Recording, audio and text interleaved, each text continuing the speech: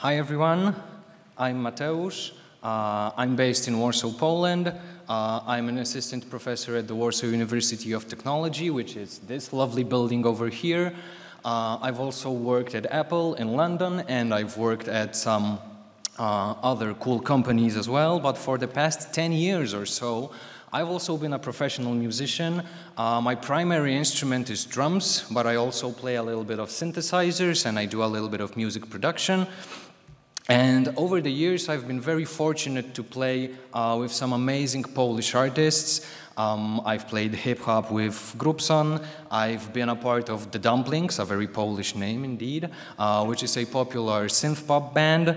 I've played very sad and very soulful music with Marek Dyjak, and I've played very cheerful music with Majka Jeżowska, who is somewhat of a children's music legend in Poland. And the case with children is they grow up and they start attending music festivals, and this is where you end up. And along with Michał Milczarek and Bartek Łuczkiewicz, we also have a jazz trio that we've been very fortunate to tour internationally quite a bit.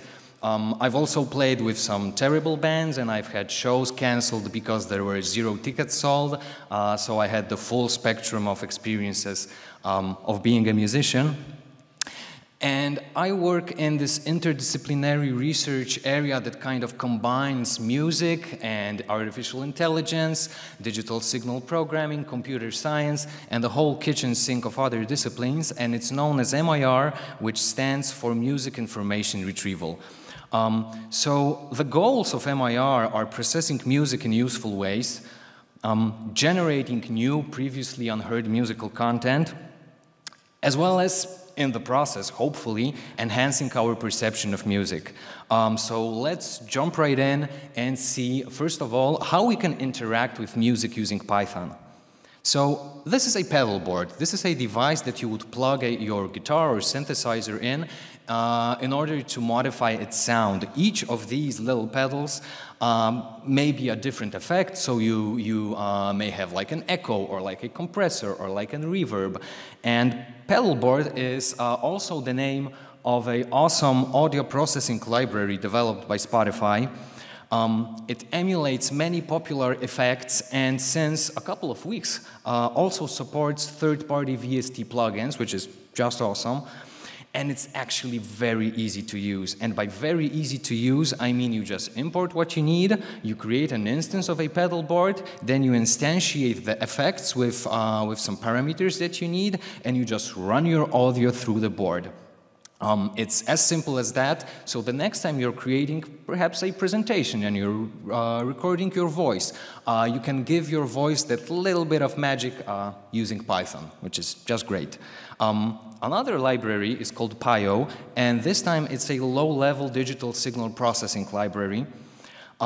It also has a synthesis engine, so you can implement your own synthesizer and actually play melodies with this library.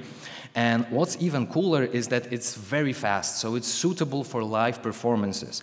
And a couple of EuroPython conferences ago, actually, there was this amazing presentation by Mathieu Amiguet, who has an ensemble that plays traditional, medieval, and Renaissance music on like traditional instruments, which is, I mean, like it's amazing on its own.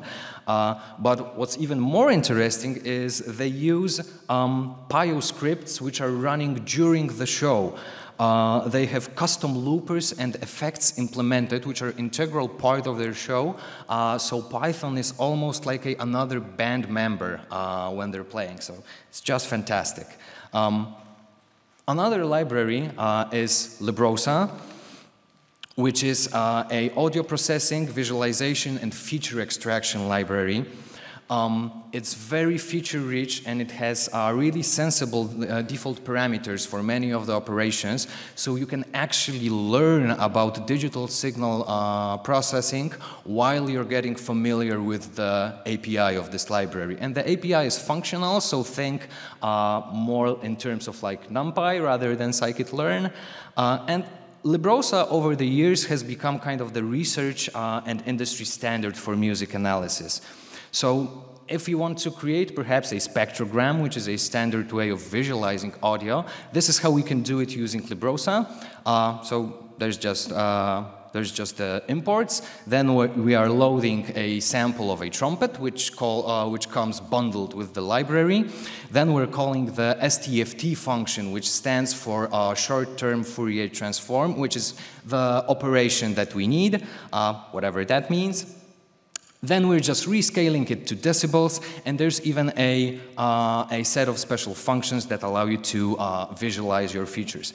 And this is what we get. This is a visualization of the mixture of frequencies that can be found in our signal. So far, we've only been talking about one representation of music, which is audio. So something that we can directly listen back to, something that's listenable. So perhaps it's a WAV file or it's stored in an MP3 file. But this is not the only representation of music that's interesting for us. There's also what's called symbolic music, and the original OG symbolic format is just sheet music, so it's music that's written on a sheet of paper. You can't listen back to paper, but you can give it to a musician who can perform it for you, and this is how you would listen back actually to what's written on the paper. And in the digital realm, we use also some symbolic formats like MIDI or ABC or MXL, and in this case we would run this through a synthesizer or import this into a digital audio workstation, and this is how we would listen back to music in symbolic formats. But so just the key distinction is audio is immediately listenable to and symbolic music is not. And Python also has a rich ecosystem of libraries for working with music in symbolic formats. So the gold standard seems to be Pretty MIDI by Colin Raffel. It allows you to process, read, and edit MIDI. A wonderful library is MusePy, which also has some automated functions for analysis and metrics. And one of the newer ones from the bunch is called MIDI-Talk, which enables you to use some MIDI tokenizers. And MIDI tokenizers are needed to work, to make MIDI work with some of the newer machine learning models, for instance, like transformers. Okay, I've uttered the words machine learning, so let's see what we can actually learn from music and what are the most common, some of the most common MIR tasks. So music tagging is kind of the mother of all music information retrieval tasks. We start off with some music, we run it through a model, and this will most usually be a neural network. And we expect to get some tag as the output. So in this case, this is an instance of genre recognition or genre classification. So the tag that we get is rock. But in most cases, we are interested in a bunch of tags that are non-exclusive. So we may ask about tags that tell us about the genre, about the instrumentation, perhaps about the decade, perhaps about the mood of the music. And this is a very important task because automated methods of analyzing the contents of music is one of the things that really powers recommender systems and that really powers all analytical systems when it comes to music. And the good news is many of the state-of-the-art music tagging models have very good, very well-written open implementations in PyTorch. So you can just start exploring right away and just see through the whole timeline. Another interesting MIR task is what is known as source separation. So again, we start off with some music, we run it through a model, and this will also, in most cases, be a neural network.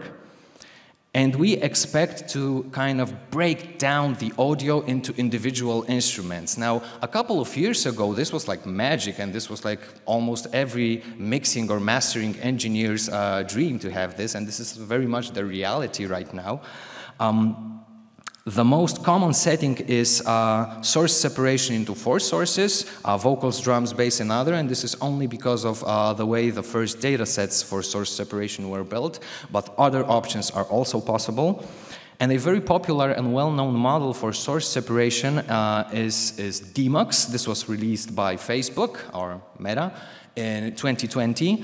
It is what is known as a UNet type of neural network architecture, and it looks absolutely terrifying, and that's why we are not going to explain it, but we are going to listen to it. So I've prepared this short little beat, especially for this conference.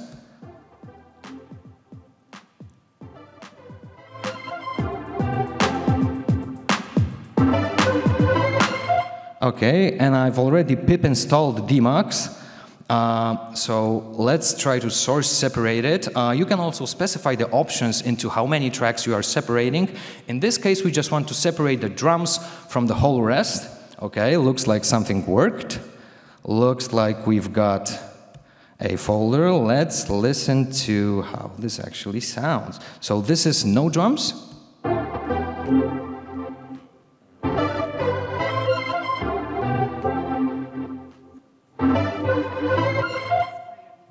And this is drums.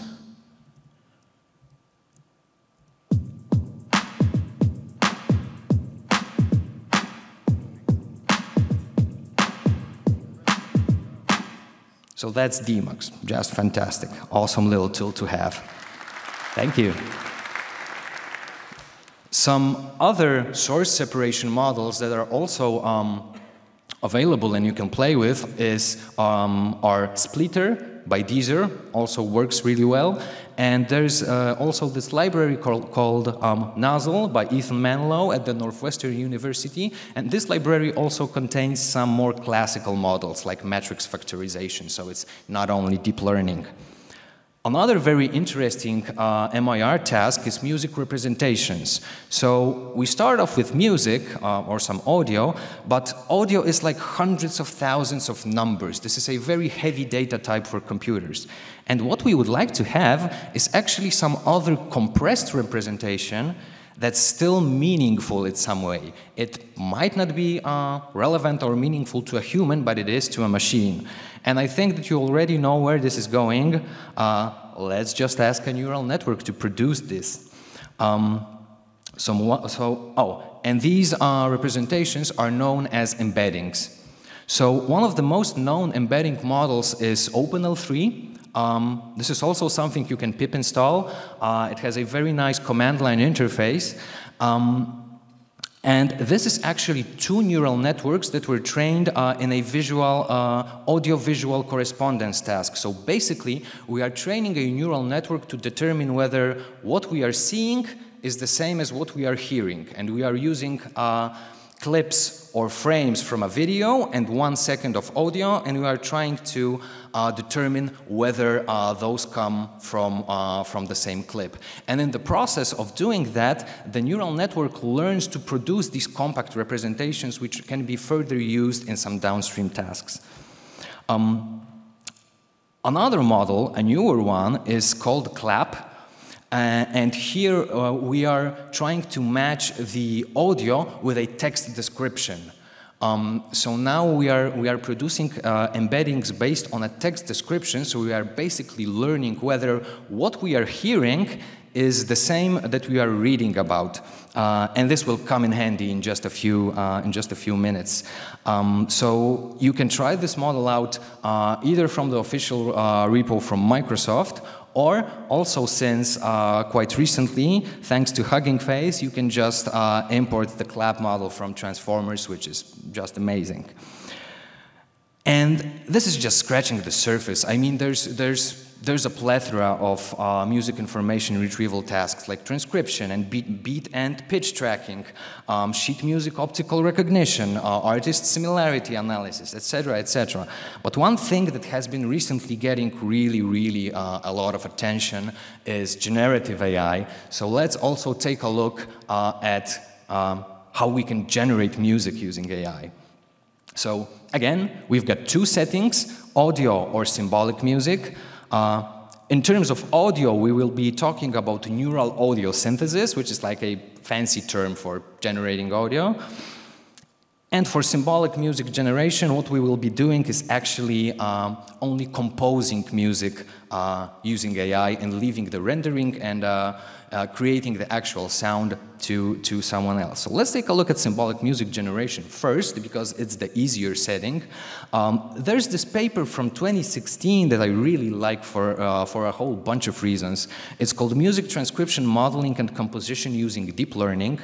The authors use a recurrent neural network, which by today's standard is a pretty simple model.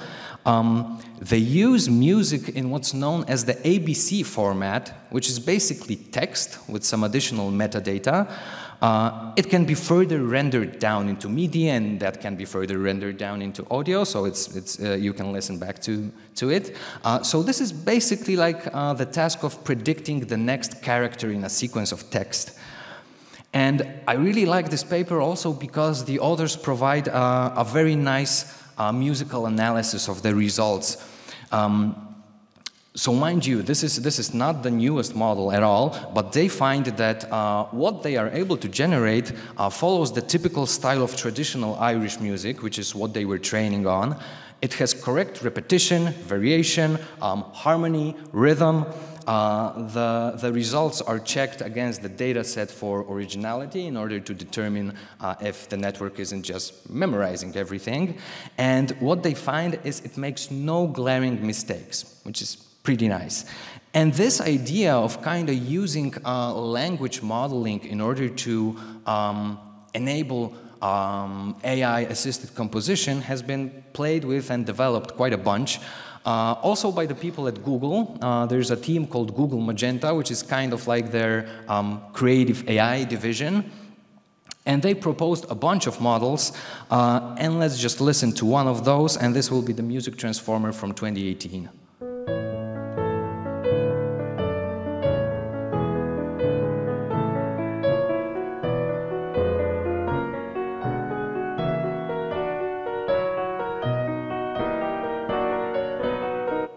That's pretty nice, right? It has a clear feeling of forward motion. It has these slight tempo shifts that are pretty characteristic for classical music. It's coherent over several seconds. So yeah, transformers are used also for composing music, and these ideas are still being developed, and right now we are in the process of looking for ways to actually incorporate this into real musicians' workflows and enhance human creativity with it. Okay, so let's take a look at the second case, which is neural audio synthesis, which is generating audio. So this is a hard problem because audio is a very heavy data format, because audio for a computer is just a super long one-dimensional vector of numbers. So basically, when we are generating audio, what we are doing is we are modeling very complex and abstract and very human relationships between thousands of samples that sometimes are millions of samples apart. So the initial idea how to do it was to kind of muscle through this problem in a autoregressive fashion and just generate audio sample by sample, and this is pre-attention. So we are just looking back at the previous samples in a hierarchical order and trying to generate sample by sample. And I'm gonna do a pretty big segue over here. Let's segue to 2020. The idea of how to do neural audio synthesis has changed quite a lot because nowadays we are mostly using encoder-decoder models. So we are trying to come up with a compressed space that kind of encapsulates the character of our audio. And then decode and produce some music out of it. So one of the models that work in this fashion is Jukebox by OpenAI. It's a model that as its input takes the genre, the style, and some lyrics. And let's listen to an example of how rock in the style of Elvis Presley could sound when hallucinated by OpenAI's model.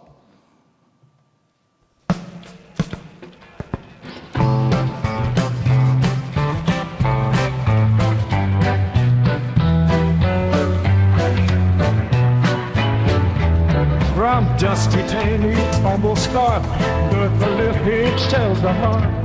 When my toe slips where my little sister climbed. At last, when he woke up with a mind. I mean, you can hear some artifacts, but still, that's scary good at times. And people have been playing around with this, sometimes in really crazy ways. There's one of my favorite examples is this programmer/musician duo, DataBots. And these are guys who create infinite live streams of AI-generated music. And my favorite one is called Relentless Doppelganger. And it's a infinite live stream of technical death metal that has been playing on YouTube for almost 4 years as of now. It's playing 24/7, great style, great stuff, highly recommended. But again, we are also looking for ways how to incorporate this into actual musicians' workflows. And a great example would be Rave from 2021. This is a variational autoencoder for fast and high-quality neural audio synthesis. Basically what it is doing is learning to recreate audio. And by recreating audio, it's creating this kind of internal representation which compresses the characteristics of our audio. And inside of that internal representation, it's also learning trajectories to take advantage of the temporal structure of music. So basically what that means is if you train a rave model on Darbuka, it's going to produce more Darbuka for you or change your audio into Darbuka. If you train it on Antonin Dvorak, it's going to change your audio into whatever it thinks Antonin Dvorak sounds like. And if you train it on your voice, it's going to change your audio or produce more of what it thinks your voice sounds like. So let's take a listen to Rave. This is, again, the beat that I created for today's talk.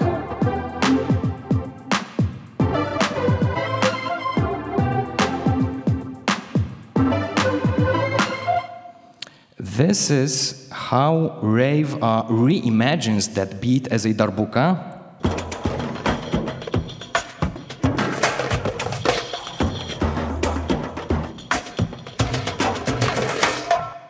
And this is how Rave, trained on voice, reimagines that beat as voice.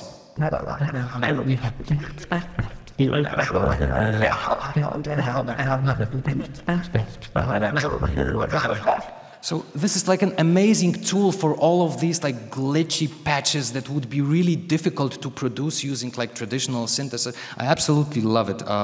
It's fantastic. And the last family of neural audio synthesis models that I would like to talk about are text-to-music models. So this is kind of like a ChatGPT for music. So you input a text description and music comes out. And these are very involved and very modern and very complex models. One of them was published January this year. It's called MusicLM. It's also from Google. It's basically a neural network made out of 3 other neural networks. There's one part known as the neural codec, which is responsible for actually generating the audio.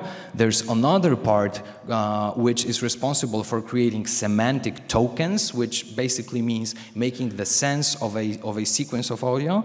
And there's another part which is responsible for making sure that what we are generating and the audio that we are processing matches the text description. Remember the clap model that we talked about earlier, the embedding model? This is where it is used, although this is not the clap model.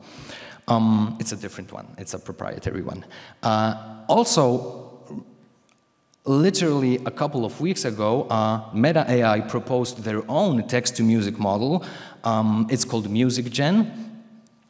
And the paper was titled Simple and Controllable Music Generation. Whenever you see simple as the first word of the title of a paper, you can expect like maybe it's not really that simple, but the model does sound pretty good.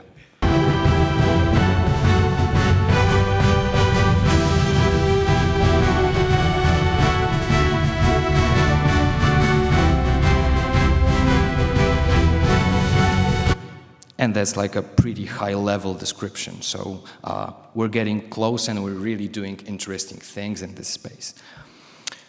Okay, so wow, we've covered a lot of ground and yet barely scratched the surface. But let's summarize. I hope I've been able to convince you that MIR, Music Information Retrieval, enables new experiences both for listeners and for creators. I think that we can agree upon that autonomous music AI is still kind of immature, but it already enhances human creativity in novel and interesting ways. And I think that I was able to convince you that Python has a really, really rich ecosystem for working with music. You can find me everywhere on the internet under the handle Modrzejewski, and it's been a real pleasure talking to you about music information retrieval. Thank you.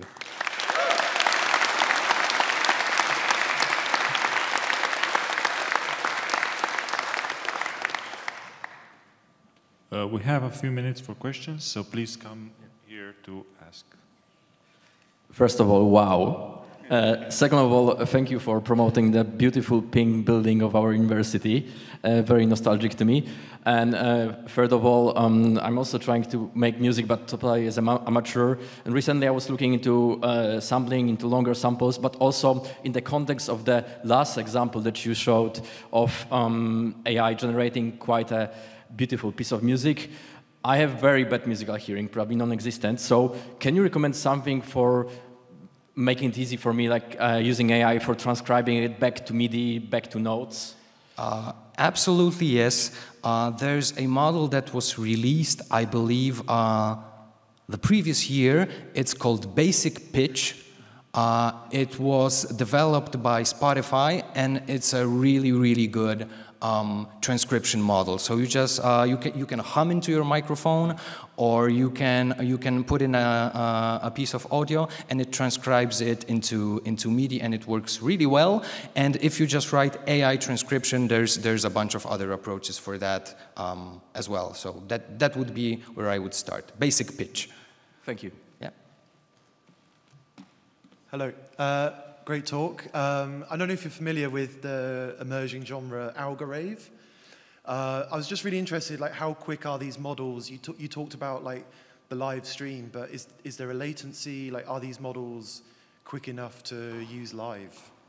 Yeah. So some of these models are, and some aren't. So the rave model, the one that was changing stuff to darbuka and to voice, that one is 20 to 80 times faster than real time on CPU. So that one is like extremely fast. You can deploy it inside of a VST plugin and you can play with it live, absolutely. But some of the more involved models, you have to wait a bit for the results. So if I were looking for something to play with live, I would start with rave, definitely. Cool, thank you. Thank you. Great talk, thank you. So many synthesizers today have like really complex engines, right? So they are capable of reproducing like a wide variety of sounds. So an increasing kind of, challenge is actually coming up with the presets for them, right? So could like, machine learning help us actually reproduce sounds that we tell it, or just produce a wide variety? Like how can we, generate presets from an existing sound engine? Absolutely. I mean, like, a big part of a producer's work is looking for snare drum samples that don't sound like garbage, right? Exactly. Or like tweaking the presets of your synthesizer. And that's also a very active research area. I don't remember names of specific models, but there are models that you can feed in some samples, and they basically generate more of the stuff that that you fed into them. And there are also ideas for like differentiable synthesizers. So if you make all of the electronic circuits, the emulations, the operations, the mathematical operations differentiable, you basically get like a neural network that's a synthesizer, and you can like train it on other sounds, and you can basically like synthesize sound directly using a neural network. And there's also ideas for learning the parameters of some presets of synthesizers in order to use that in actual musical workflows as well. So this is absolutely also a active research area. Awesome, thank you. Thank you. Thank you very much. We don't have any more time for any more questions. So please reach out to Mateusz on the hallways or on Discord if you have any other questions. I think he'll be happy to answer any. Absolutely. Thank you very much. Thank you.